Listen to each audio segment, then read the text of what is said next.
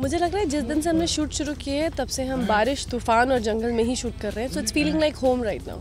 यार करुणा की आत्मा बदल चुकी है। करुणा को कालासुर ने अपनी जादू मंत्र से उसकी आत्मा, उसकी रूह बदल दी है और अब करुणा आई है ताकि राज को मार सके और गौरी को उसको हासिल करने में उसकी मदद कर सके।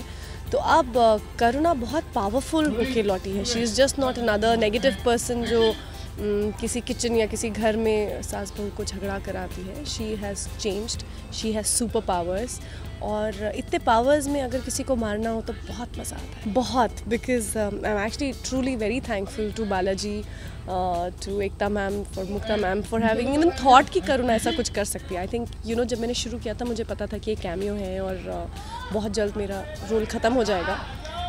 तो मैंने जब ये शो साइन किया था तो मुझे पता था कि एक मोड़ पे करुणा की डेथ हो जाएगी, बट ऐसा नहीं हुआ। जिस दिन मुझे लगा था कि मेरी लास्ट डे ऑफ शूट है, मुझे पता चला that I am turning completely negative. So it's very exciting as an actor to do to extreme shades and करुणा की पावर्स की वजह से मुझे ये नेगेटिव रोल प्ले करने में और भी मज़ा आ रहा है, क्योंकि मैं हवा में उड़ रही हूँ। कल मैं ट्रक के ऊपर चलती हुई ट्रक के ऊपर चढ़ रही थी, रेलिंग पर चल रही हूँ। सो I am doing really creepy things and it's exciting as an actor, it's very exciting. राज विश्वास करना तो बहुत ही दूर की बात है। आई थिंक करुणा राज को कुछ और विश्वास दिलाएगी बहुत जल्द और वो विश्वास करेगा।